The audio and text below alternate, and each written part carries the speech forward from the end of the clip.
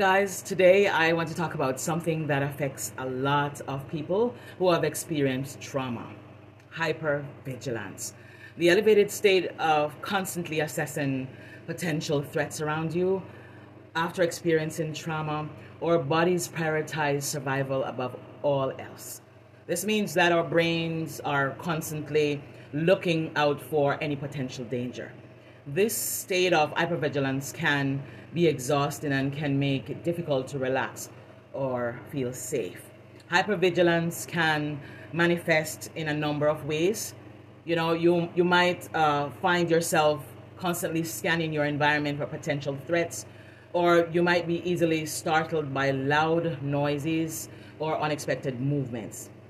You might also experience physical symptoms like sweating, shaking, or an increased heart rate. It's important to remember that hypervigilance is a normal response to trauma. Our bodies are, trying to protect us from future harm by staying on high alert. However, it can also be a sign that we need to seek support and healing. There are a number of things that we can do, or you can do, to manage hypervigilance. One is to practice relaxation techniques like deep breathing or meditation that can also help with anxiety.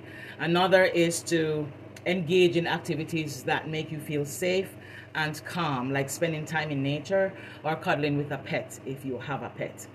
If you have children, you could cuddle with them. It is also important to seek support from a therapist or other mental health professional. They can help you process your trauma and develop coping strategies for managing hypervigilance. Remember, you are not alone in experiencing hypervigilance after trauma.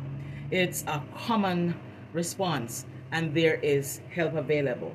You may not understand what is happening to you, but when you are startled easily and when you are afraid, even when you're in a crowd, that is a state of hypervigilance because of trauma.